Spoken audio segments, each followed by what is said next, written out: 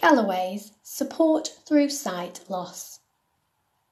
Galloway's would like to thank Community Foundation for Lancashire for its donation of £5,000. This money has come from Lancashire COVID-19 Community Support Fund and National Emergencies Trust.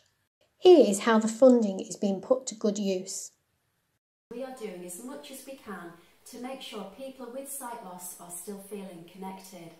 Our sight loss advisors speak to a number of service users each week, and we usually chat about how they are feeling and how they are keeping occupied. We talk a bit about what is going on in the news, but we also talk about activities they are doing, like spending time in the garden. If people are feeling lonely and isolated, a weekly call can help to lift their mood and make them feel that they are not alone. We know people are missing their friends at their regular social groups, so we have set up regular talking together group phone calls. This is a conference call facility that people can dial into and talk to each other. This has been a great success, with everyone saying how much they are enjoying it. We also keep our blind and partially sighted community up to date through our monthly What's Going On guide, which is in an easy to read format.